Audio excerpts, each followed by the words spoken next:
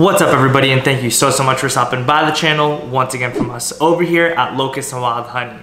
So the wait's over, the wait is finally over. I know that Jerry did go on a hiatus from his social media platforms, deleted a bunch of his stuff to make way for what is Fear of God 6 collection. Now I don't know about most of you guys, but for me personally, I was definitely highly anticipating what he was gonna do for this respective collection. Now, I did take the day off to make this video happen, so if you do appreciate it, please hit the thumbs up button as it does go such a long way. I just really wanted to get this video out quickly. I know a lot of you guys are tagging me in Jerry's posts and stuff like that, so I thought why not take the day off, edit and stuff like that, and get this out as quickly as I can. So rather than just boring you guys with me going through all the pictures and kind of deciding what I like, what I don't like and stuff like that, I decided to format this video a little bit different just because I feel like it's kind of boring watching me watch a video. I just don't think that there is much allure to that. So what I decided to do was link the video in the description. I'm gonna be doing is kind of interpreting the video, kind of giving you my opinions on the video, as well as my opinion on just a few select pieces in some of the pictures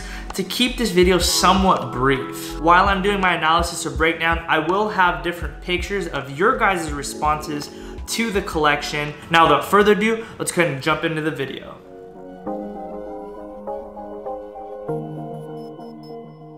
So first and foremost, I did want to put the disclaimer out there that when it comes to art, there is always an aspect of interpretation.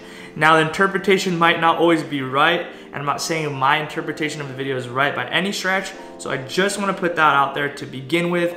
But I love the setting that Jerry puts for this video and for this campaign. I thought it was fantastic. First and foremost, he used the song So Will I, which is in my opinion, the best worship song of 2017, bar none, Don't At Me, and yes, that is relative to Reckless Love and Tremble. Anyways, in terms of the casting, I really love how Jerry uses his son. I think this is like a metaphor or somewhat symbolic of where Jerry's at. And this is strictly my opinion. It might be in his personal life, or he's at with relative to his walk with God, or with the clothing line. But I just think he uses a really good job at painting a picture for us to interpret like what the symbolism of using his son is. I think that's really, really cool. And I sincerely believe that he's using little Jerry as a metaphor for himself. As far as the rest of the casting, Jared Leto and stuff like that, I don't necessarily know like the story behind that in terms of why they casted who, apart from telling the story of like the garments and putting on full display what 6 collection is all about. So I think that's where it kind of lands for me. So as the story unfolds, we have little Jerry going through what looks to be the Bible. The reason I think that is because it's an old book.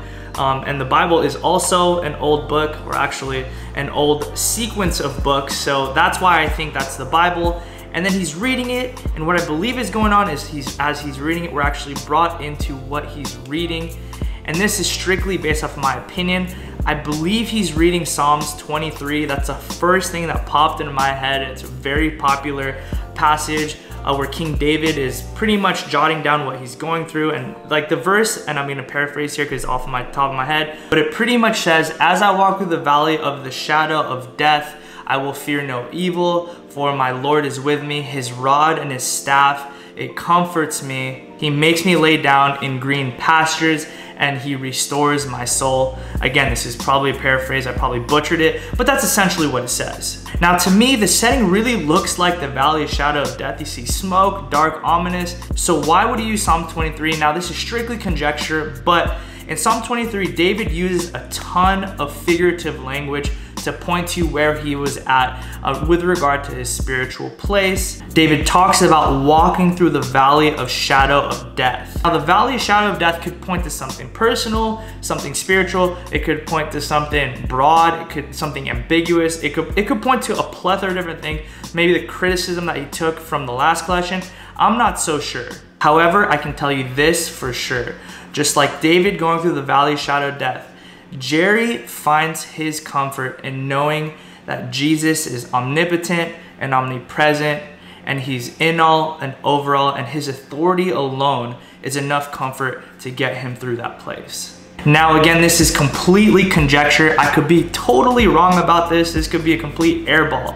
In my opinion, I do see a little bit more symmetry and a little bit more concurrency, if that makes sense, with regard to God like breathing into 4th and then into 6th. I really see God's hand over the 2, and 5th kind of being in that middle one. It was good, don't get me wrong. There's a lot of great things in 5th, but I don't recall a campaign really emphasizing the presence of God. Anyways, with all that being said, comment down below what you think.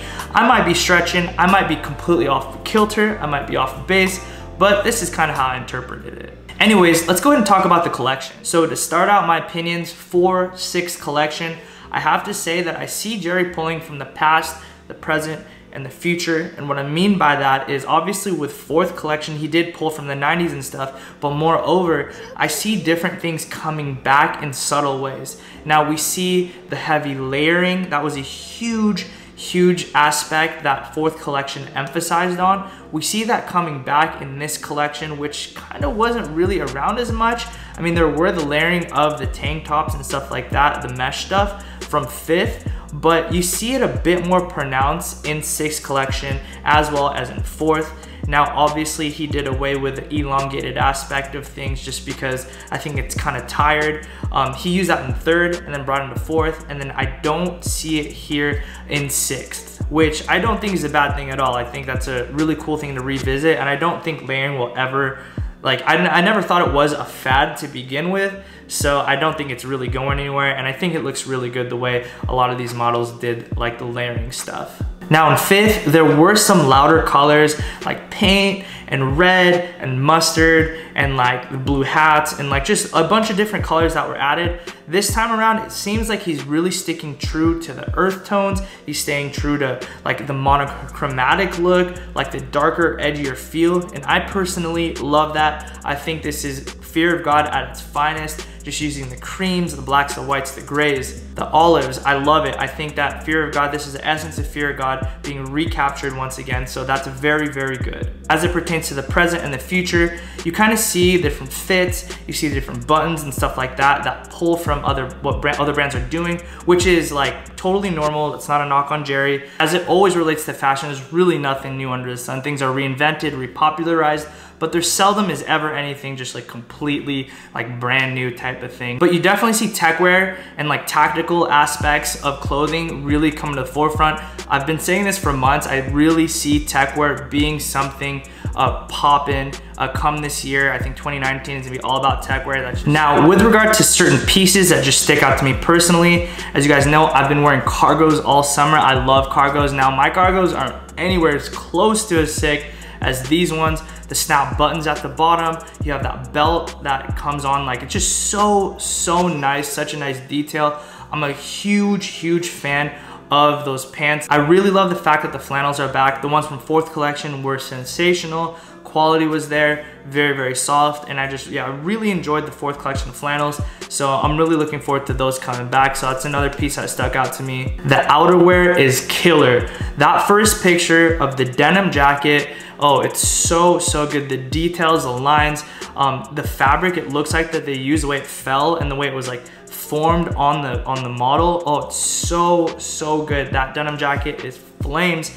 The outerwear in general is so good. I love some of the other aspects. I love the belt around like the area of where the waist is. It's so good. The outerwear is very good in my opinion. It's just overall for this go around 4-6 collection, I think it's really brought back the ideology of meshing streetwear with designer. Now, I know there's a lot of brands out there that claim to be designer, that really cater to the streetwear culture, but you don't get the craftsmanship, you don't get the materials, you don't get the quality control. When it comes to Fear of God mainline, I really think they do an outstanding job executing this idea. You obviously have the modern cuts, you have the really cool looks and stuff like that. You have everything as it relates to like that contemporary look, but you don't miss out on that designer aspects, which points to quality, craftsmanship, materials, attention to detail. All of these things I've always gotten from Fear of God mainline, and I just think Jerry's one of the only people to execute this well. Now, onto the negative aspects of this collection.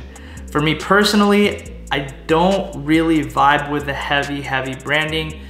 In certain aspects, like the t-shirts, okay. I really like the blanket, that's definitely doable. But with like the 6 collection branding, I just think that can be dated. Also, there were a few pieces that felt a little bit redundant from previous collections. That's not anything too bad, I guess. If you want it, by all means, like, don't let me change your opinion. But that's just something to take note of as well. I thought like this was gonna be a complete reinvention kind of thing. I don't mind paying the homage to, but taking like exact pieces and just kind of really doing like really minute like fixes to them. I felt like, I don't know, like for lack of better words, I felt like that was just a little redundant. Lastly, onto the shoes. Now, this is a very controversial topic because there's other YouTubers, Instagrammers, social media people that are just trashing on them. Like, I can't believe how much criticism these shoes are taking. It truly is incredible to me.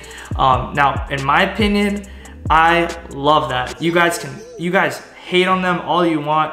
Like, that means I'm gonna be able to get a pair. Now, they're not gonna be cheap, they're $3.95, but I'm looking forward to these shoes, guys. Like, it's so funny because like the people who are so upset about Jerry getting inspired by like Rick Owens and other brands and things of that nature, they're also criticizing him for doing something different. So which one is it? Like, do you want him to try something new, or do you want him to kind of just grab an Air Force One and put Fear of God all over it? I'm proud of Jerry for taking a risk. In my opinion, I think there is gonna be a very good reward at the end of this risk because I personally like them a lot. I'm really looking forward to seeing what I can do with these. I probably wouldn't wear them how Jerry did. I'd probably like let my bottoms go over the shoe and kind of have it be a little bit more sleek, almost wearing it like a mid-top Van or something like that. I think it's gonna look really good. I'm really looking forward to acquiring these shoes because yes, I will 100% sure be acquiring them. Anyways, guys, let me know what your thoughts are in the comment section down below. Do you agree with my opinions? Do you not? Did I accurately depict the storyline or the narrative of what that video was about? I definitely want to go back and forth and chop it up because, as you guys know, I love talking Fear of God. It's one of my favorite brands. Before I let you guys go, I did want to let you know that it is a major privilege of mine to get to make these videos. I can't emphasize enough how humbling it is that you guys rock with the channel and you mess with the channel and all that good stuff. And I promise you guys, this is my commitment to you. I will never take you guys for granted because yeah, it's just a privilege, man, and this is awesome. So thank you for rocking with the channel as always. And as I end every video here at Locust&WildHoney, I'm gonna say peace and be blessed.